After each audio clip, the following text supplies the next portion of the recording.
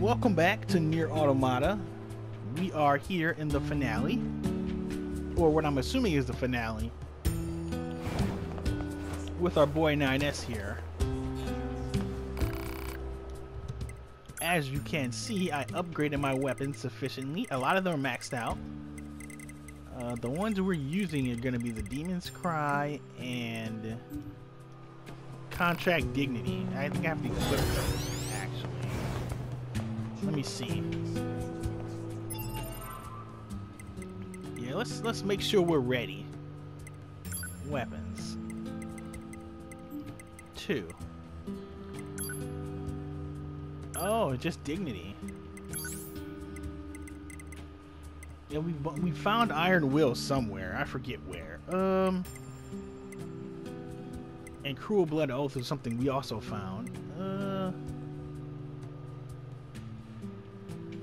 So yeah, let's use 2B's sword here. Or should we? He had the spear. Maybe we should hold the spear this time.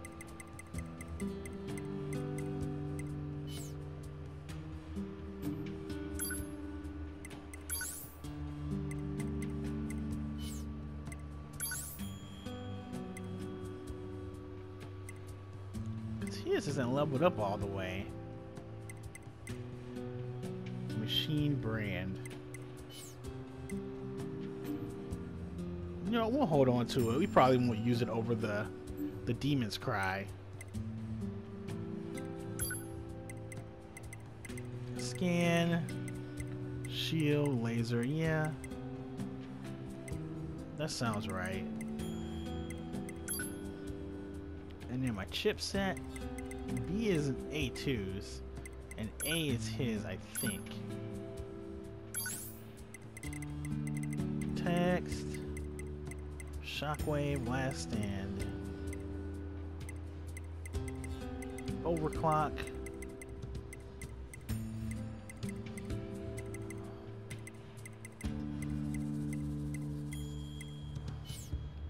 Actually, it's his B. Let's see. What's on B?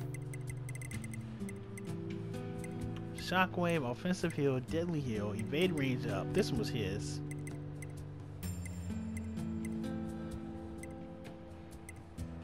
Item scan.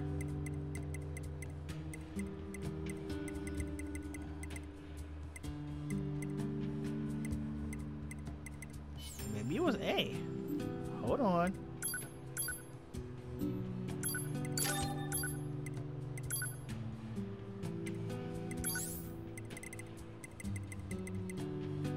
Weapon attacks, critical, last stand, counter,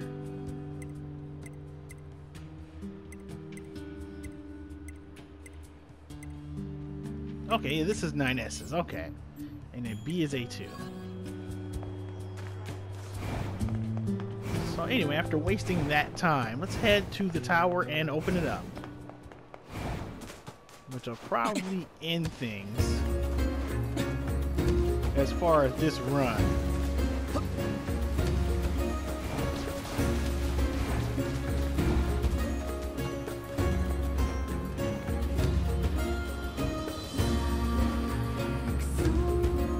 Because we opened up one of them, let's open the other two.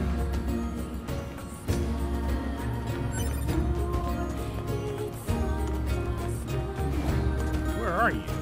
Here it is. Challenge subject access granted.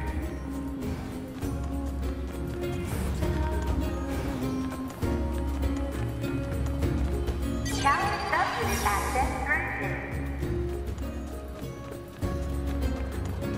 Well, we made it.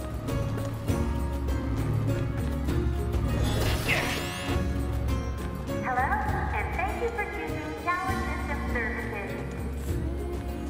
We apologize for the inconvenience, but locks on each sub-unit must be...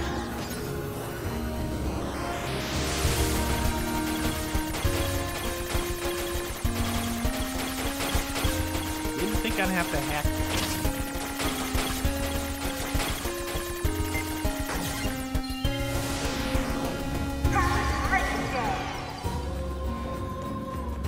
gonna hack them all?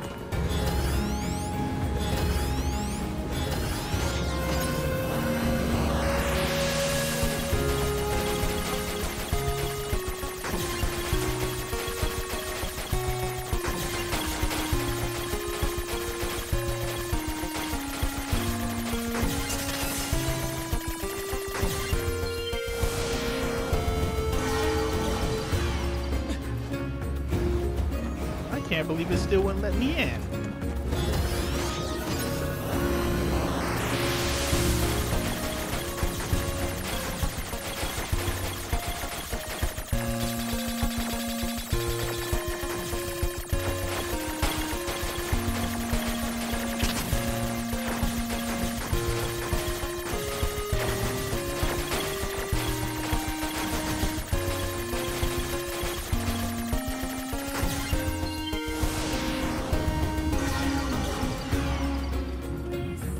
Congratulations! You've unlocked all of the documents. That means a special prize is waiting for you inside the tower. We look forward to serving you. Alert. Enemy caution level rising. Cause is most likely concern over Unit 9S gaining access to tower. Out of my way!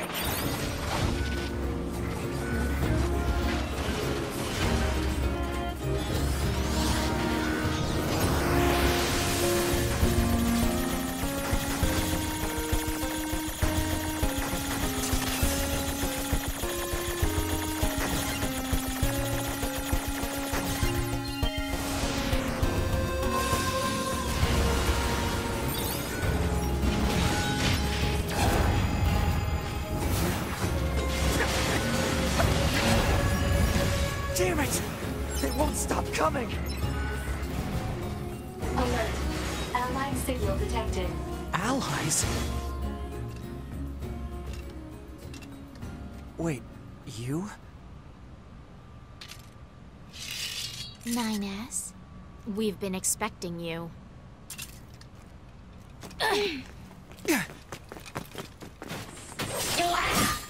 The two of us will take things from here. You need to open the door to the tower.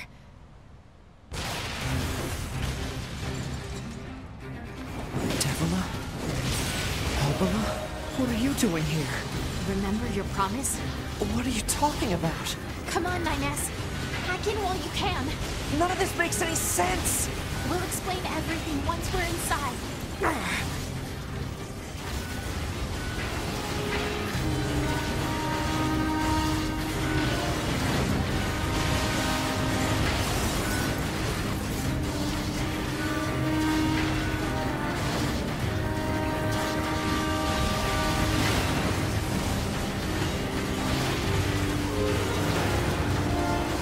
We've got this, 9S. You just focus on hacking.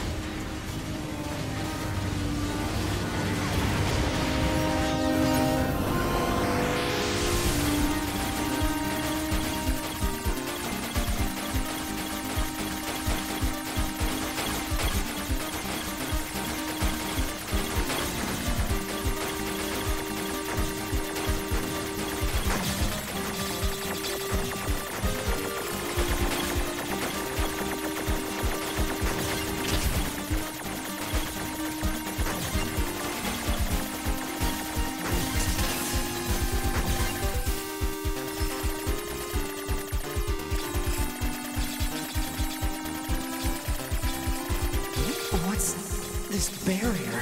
Analysis. It is part of a closed defensive system. Well, how do I break it down? Hypothesis. Unit 9S could permit his self-consciousness data to lose control. The resulting energy surge has an acceptable probability of temporarily paralyzing the barrier. That's almost as bad as not going in at all!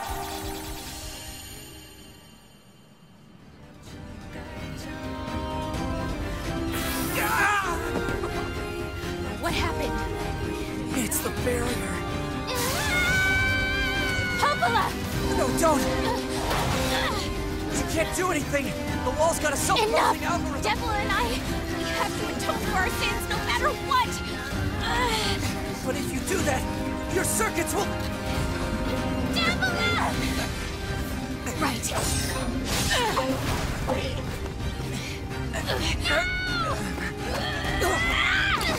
Popola! I hope you don't regret this.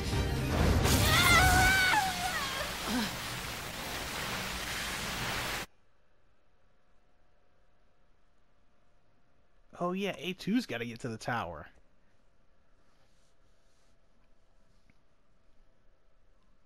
How's that gonna happen?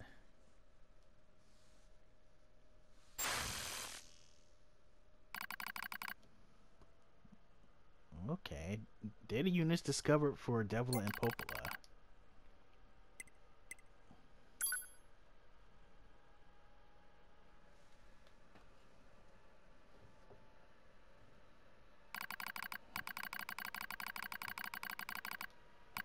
Huh. Buried in sand, we press forward one step at a time. We have nowhere to go after all. Because our models, the Devola and Popola models, are defective.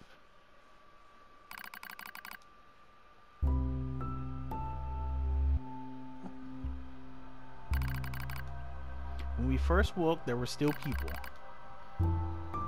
They had fresh egos, emotions, souls, and they issued us a single order.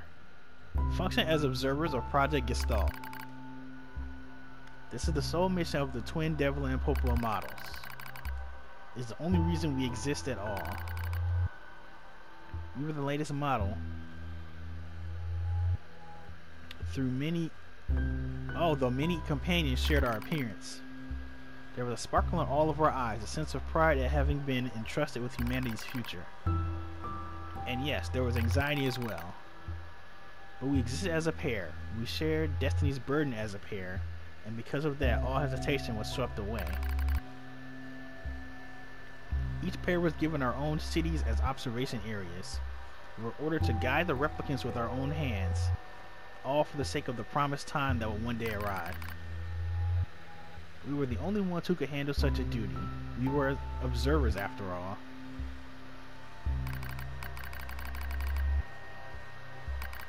Ah, watch out. Devola staggers and falls in the soft yet unforgiving sand. I hurry to her side and sigh of relief when I find she's not seriously hurt. Are you alright? Sorry, sis. I guess I spaced out there for a bit. She smiles, the same smile I know so well, as she rubs absently at her leg. It is wrapped in a white bandage. Your bandage is coming undone. Here, let me change it.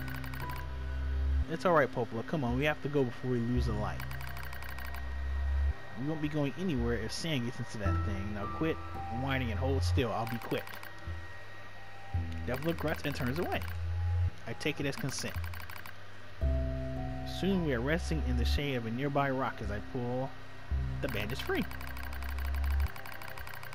Artificial skin, torn and bloody, peeks out from beneath the bandage. Judging by Devola's current lack of ambulatory control, I imagine the circuitry underneath has been damaged as well. Taking a deep breath, Oh. There are choices here. It's a visual novel. To see if it can be repaired, replace the bandage and hope for the best. I mean, can it be repaired? One of you is a healing unit. As expecting, wiring in the nerve circuitry has been damaged.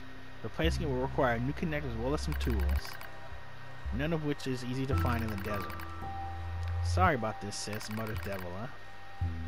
That wry smile again. It kills me every time. Don't you dare apologize, I respond. You've done nothing wrong. I calmly change the bandage, try not to worry. Not to let my worry show. I make it as tight as possible so no sand can slip inside. That's all I can do until I get the proper materials. But that's going to be a tall order considering our current condition. I'm sorry, sister. Okay, now you're apologizing. We both apologize while insisting the other's apology isn't necessary. It's kind of funny in a way, such a trivial exchange under such circumstances. We laugh together, the sound echoing out across the desert before being stolen by the cool evening wind. Okay, where is this going? regarding the increase in relapses. There has to be some way to prevent relapses. Devola's sharp voice echoes through our private quarters. You must be quiet, sister. The replicants will hear. They wouldn't understand even if they did. That might be true, but regardless. Annoyed at my hesitation, Devola crossed her legs and scowls. The black scrawl took another victim, she says, and that's 3 this month. It's spreading way too fast. So this is the era of the first NieR. Let's wait and see what happens. I'm tired of hearing you say that. Her shout makes me jump just a little, but enough for her to notice. Seeing that her eyes suddenly open wide. I'm sorry, sis. It's not your fault. I shouldn't have lashed out like that. It's okay, I understand. It's all going wrong. You can feel it too, right? When I was first assigned to Project Gestalt, I was over the moon with pride. But now my chest hurts just to think about it. If we were to fail... It were to fail.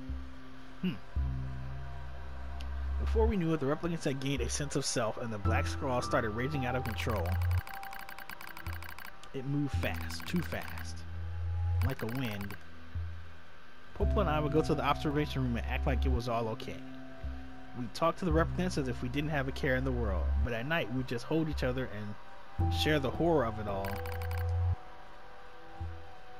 So they knew about them gaining new souls. I'm glad you're with me, muttered Popola. I couldn't have handled being an observer all alone. We were able to endure because we had each other. Did the humans see this coming? Is that why they made a twin model? Were they really so clever? Were they really so cruel? I could have done this myself. I couldn't have done this myself. I would have sent it into madness. I simply couldn't bear such a burden all alone. When I get the chance, I'm going to try contacting another city. Maybe these anomalies are a localized phenomenon. I pray that's the case. Even if we're of no use ourselves, things will still work out if the other observers can pull through.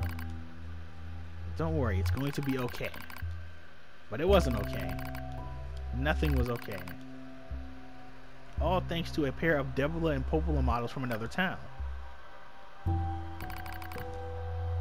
The wind rubs my cheeks. The sand grazes my skin. It's grown cold out there. Out here. We walk with a new purpose, hoping to make up for lost time. Devola loses her balance every now and then. It gets bad after a while. I sit myself under her arm so she won't fall again, and we press on. Is your leg alright? Well, I doubt I'll be dancing anytime soon, but yeah, it's fine. She smiles as she says this, but I can tell she doesn't have much left. And yet she continues to smile, also I don't worry. I remember when our resistance allies injured her leg. I was furious, beyond fury. I wanted to scream and cry and lose myself in it. But then she smiled and all of that rage just drifted away. To think we have the same face, yet such different smiles. One day, I realized how she reminded me of the martyrs I'd seen in old records. That was the day we decided to leave our town forever. Oh, they left. Record of Project Gestalt's end.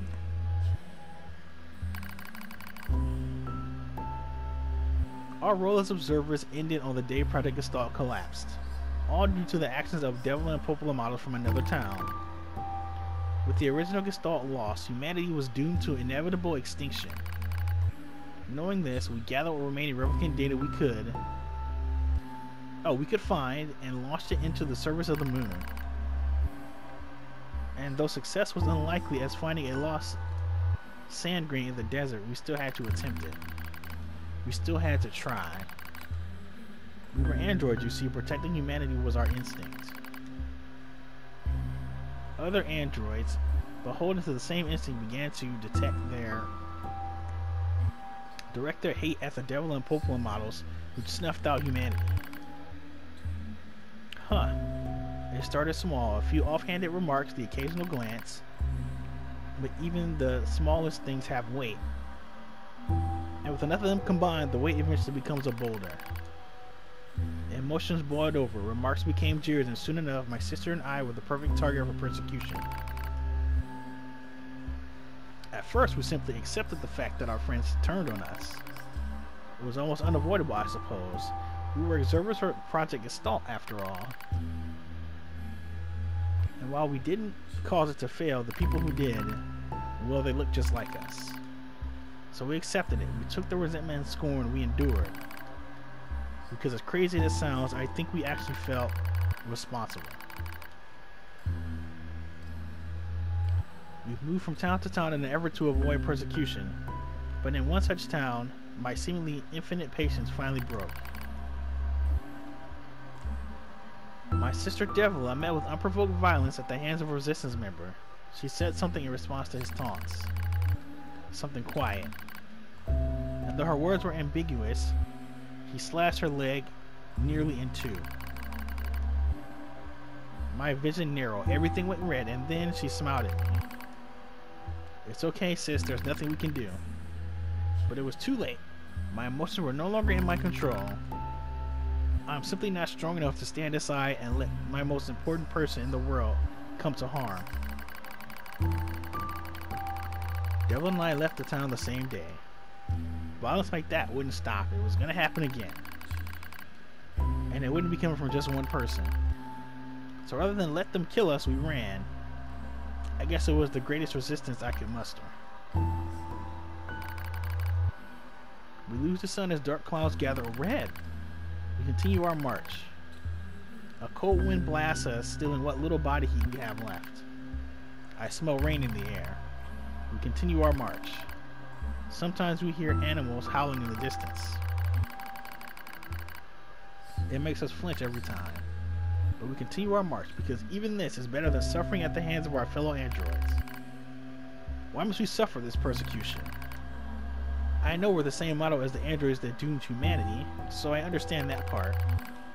At least a little anyway. But at the same time, we're not them. We're not the same. We are who we are. And that Devola and Popola were who they were. That's how I felt when I saw Devola being hurt. I wanted to shout at everyone. I wanted to scream. As far as I'm concerned, there's only one Devola. And for her, there's only me.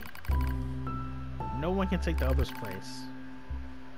Rain falls from the sky. It stimulates our sensation nerves like cold needles. We need maintenance badly. But that's a pipe dream, I suppose. No android will help a pair of outcasts like us. Are you cold, Devola? I'm alright as long as you're with me, sis.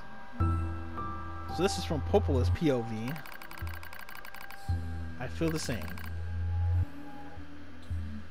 We press our bodies together to try and retain heat. It's cold now. Much worse than the searing heat of midday, but we just smile at each other and keep pressing on. There's another camp on the other side of the desert, a new camp. If we can just get there, I can finally fix Devola's leg. And yeah, I wonder if there's anywhere on this planet that will take us. Hey, what's wrong? It's nothing, don't worry about it. I do what I can to suppress the anxiety in my chest and keep walking. The rain grows worse. It lashes at us without pause. Is this punishment? I reach out and the rain flows down her cheek like tears. I reach over and gently wipe it away. She smiles but seems surprised. There's no point doing that, you know. But there is. Because I swore to myself that I would stay with her forever. For that is the fate we twin androids have been assigned.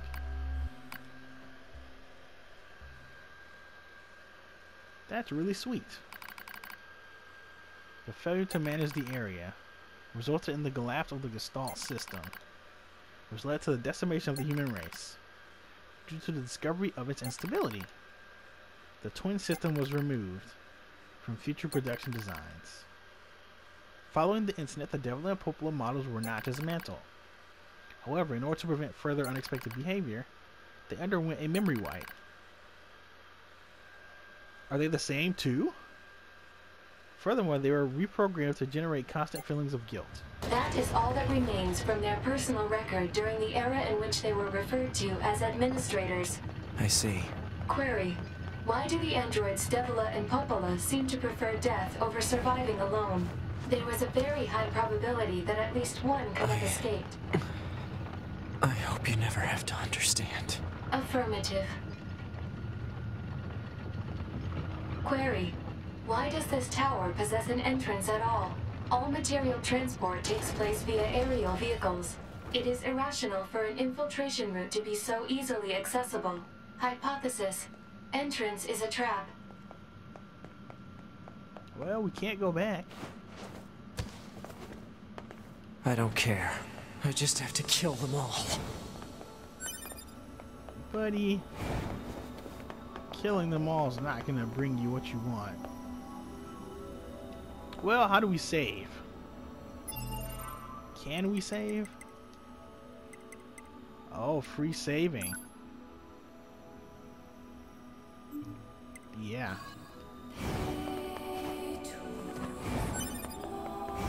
Gold ores in here. Maybe there's a way to get back out. Units.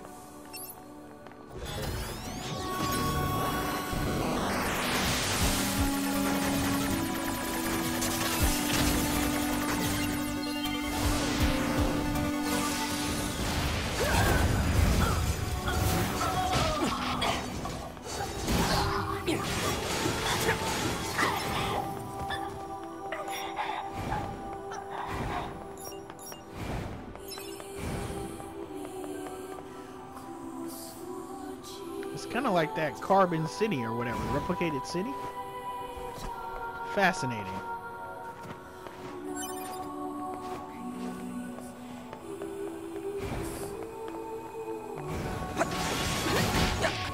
Hello, and thank you for choosing Tower System Services. We're so pleased you've chosen to visit the tower today. Don't forget about the special prize for the guest who unlocks the last subunit in the room just ahead. You're going to love it. I'm gonna kill you.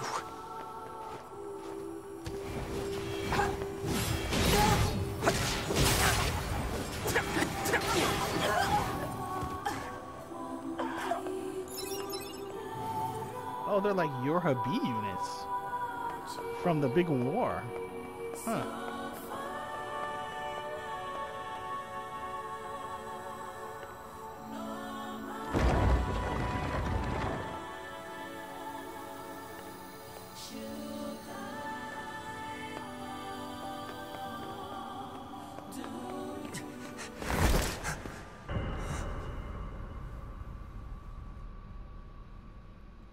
Two B models?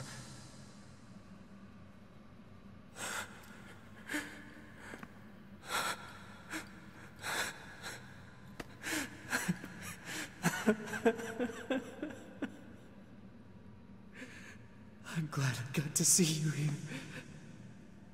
I truly am.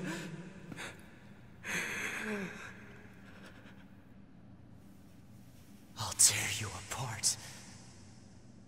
Every last one of you!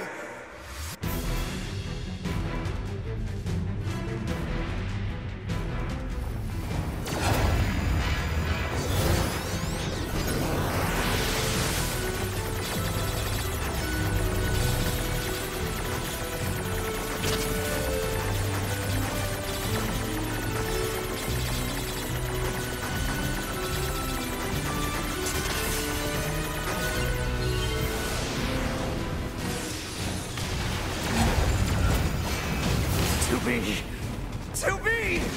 Don't worry, I'm going to kill you now!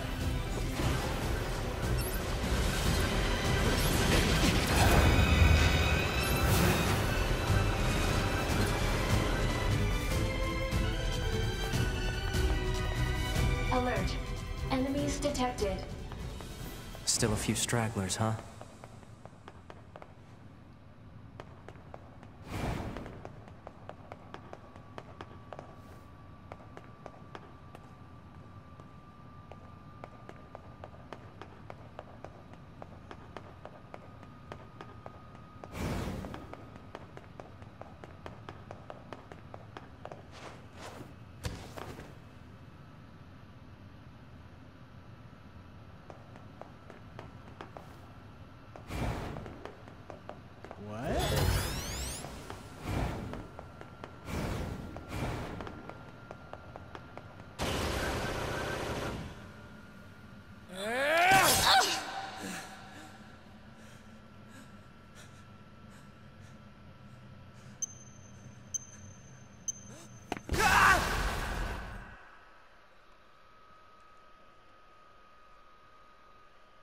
That's rough, kid.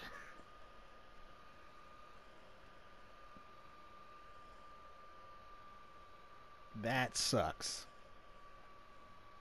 Alert. The structure known as the tower has opened its gate. Let's check it out.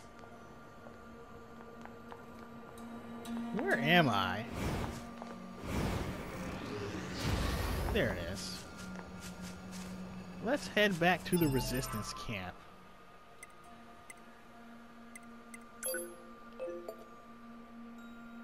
Ruins Cave.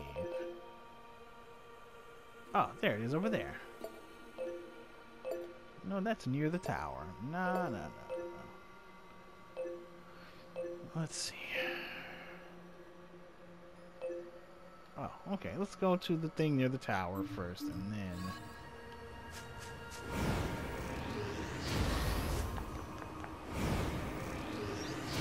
Because now we get to do stuff with A2.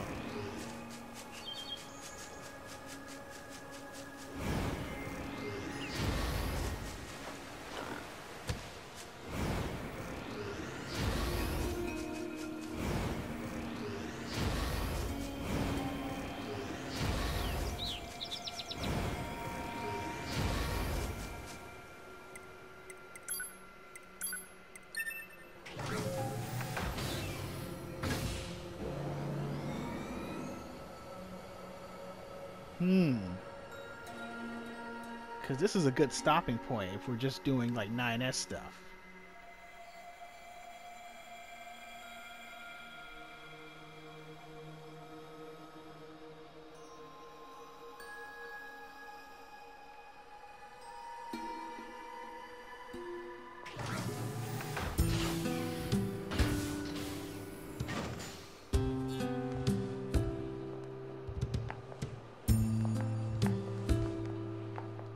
So with that said, I guess we'll say later for this week. So thanks for joining me for more NieR Automata, and next time A2 will enter the tower behind 9S. And I really want to see what happened to Devola and Popola. So until then, catch you later.